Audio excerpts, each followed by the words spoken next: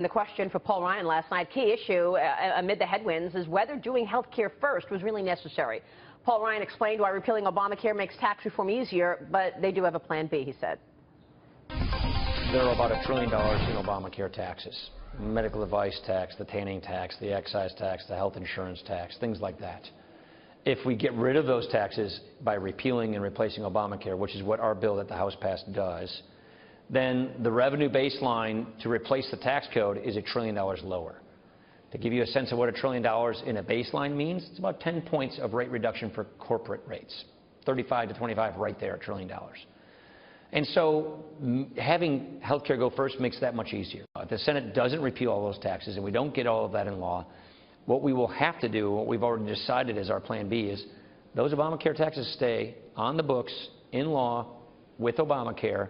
And if we want to get rid of those Obamacare taxes, we've got to get rid of Obamacare so that it doesn't infect and harm tax reform. So what we are going to do is cordon those taxes off to the side, make sure that those health care taxes stay with Obamacare, and reform the rest of the tax code so we can keep our tax plans intact to get rates down, to push expensing as far as we can go, to get to a territorial system, and to clean up the code for families and workers so that they have a simplified system where we can consolidate brackets and give people a code they can understand. You say that lowering the corporate tax is very important to obviously be competitive with the rest of the world. For all business. Pass-throughs as well. And pass-throughs and larger companies as well. The president's is at 15%.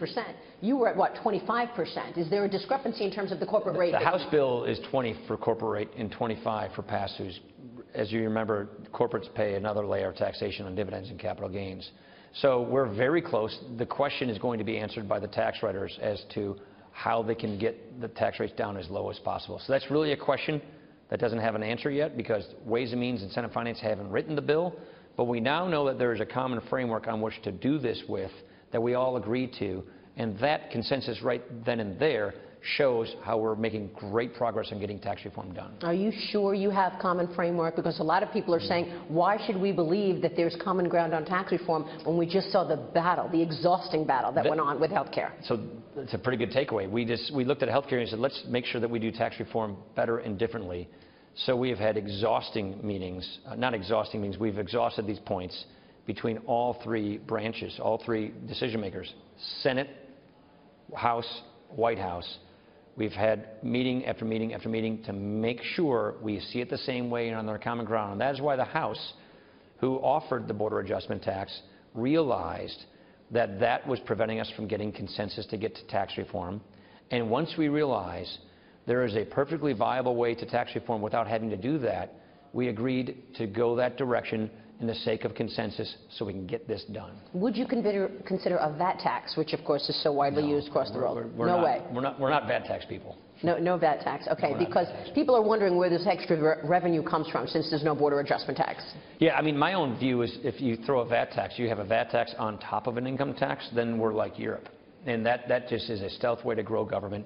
I also think the incidence of taxation should fall on the individual so that they know and see the cost of their government so that they can keep it accountable.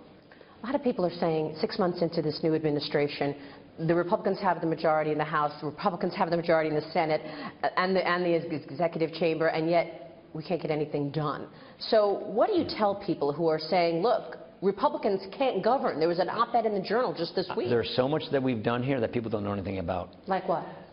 The day Jim Comey was testifying in the Senate, I'm sure you remember that day, there were watch parties around America. We passed our repeal and replace of Dodd-Frank out of the House.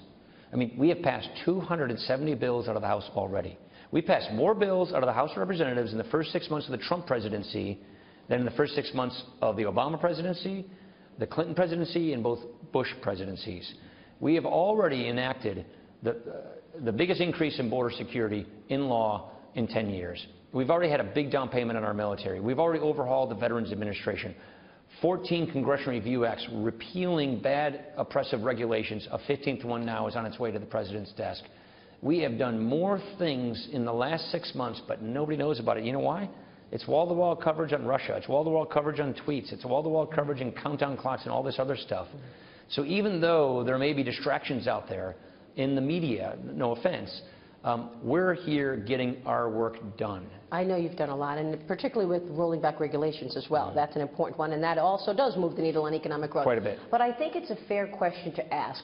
Do the Republicans really want to see this president succeed? Gosh, yeah, of course we do. Well, I mean, look at, Good for grief. example, look at what just happened in the Senate. Look at Lisa Murkowski. She voted to repeal Obamacare years ago, and then she won't even vote yes to. You're asking a bring House it member to debate. criticize the Senate. Okay. It's so tempting to do so. How I'm not about gonna do Rand that. Paul? How about your pushback within the House in terms of getting together, coming together on common goals in terms of health care? We passed our repeal and replace in the House in May. That bill is done, out of the House, full-scale bill, the one we said we would pass. We passed it in May. We passed our repeal and replace of Dodd-Frank.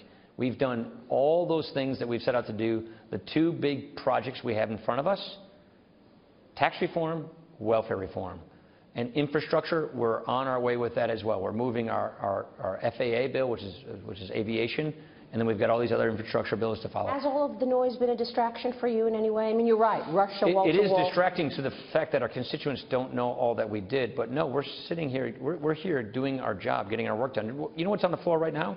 Funding the military, funding the wall, funding the veterans and military construction. That's what we're doing right now on the floor.